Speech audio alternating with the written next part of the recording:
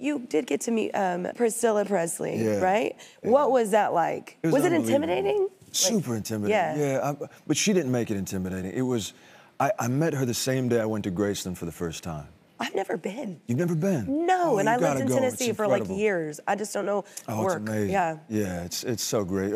Baz and I took this road trip right after I got the part, where we went and recorded in Nashville. Yeah. It was the first recording studio I was ever in. It's a great place to record. RCA Studio B there. Oh yeah. Yeah, where Dolly Parton recorded Jolene. Oh my gosh. Elvis recorded over 270 songs, I believe. Wow. And yeah, and so we took this road trip and ended up in Graceland.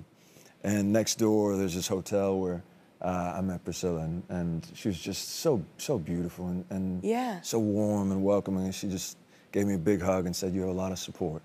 And that I walked out of that hotel room just with tears in my eyes, just thinking, it's amazing when you look into her eyes and you think, this is the same woman that Elvis was madly in love with.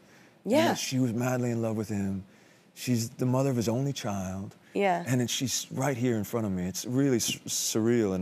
And now, we got to go to the Met Gala recently, and we kind of danced a bit, and she's the best. She's incredible. I love that. Yeah. You seem very present. Like, are you always that present and thinking like that in life? Like, you know, just being in the moment like that? Not many people are like that. I try to be. It's hard with what we do sometimes. I'm working at it, and I just turned 40, Austin, so. Wow, you look amazing. Yeah, well, thank you for lying. But thank you so much, Austin. Everybody, we need another break. Go see Elvis. It's in theaters tomorrow. You won't regret it.